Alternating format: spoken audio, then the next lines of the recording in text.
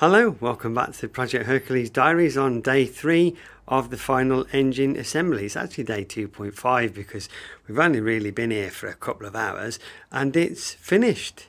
So the engine is completely assembled, ready to go into the frame. What's missing is the inlet manifold because it's much easier to manhandle without the inlet manifold, and it's quite a fragile and unique item. But everything else is there. So the cylinder head is in place. We've got the cylinder head rings down over the sleeve, no problem. Sparking plugs are in place.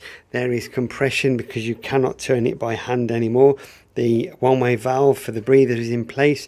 I've checked the chain run here. There is enough clearance to where the dyno start is going to go, having looked back at previous videos. Around this side we've got these two exhaust stubs on. They're not what we're going to use for the final exhaust, but when we fire it up for the first time, that's probably what's going to be fitted to the bike, so it should sound quite loud. The timing cover's on. There's oil in the oil ways. The ignition pickup is in place. That just needs to be wired, and the next thing to do is to wait until the frame comes back and then we can install it into the frame. That's about all I can say about the engine at this point in time. So thanks for staying with us so far.